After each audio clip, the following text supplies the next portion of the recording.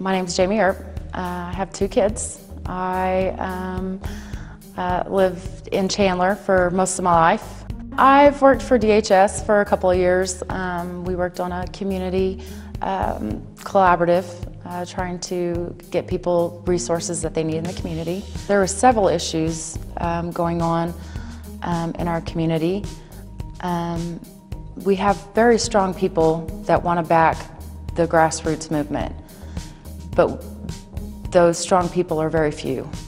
And raising awareness in a smaller community when there's lack of funding at the state level for transportation and coordination of that, then, I mean, you know, that is taxing and wearing on the people, the few people that are doing it.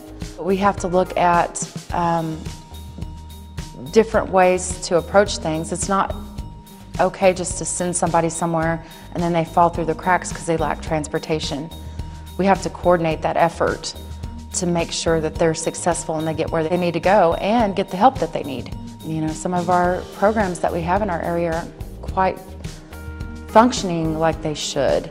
And I think that a lot of that is because people fall through when they lack transportation.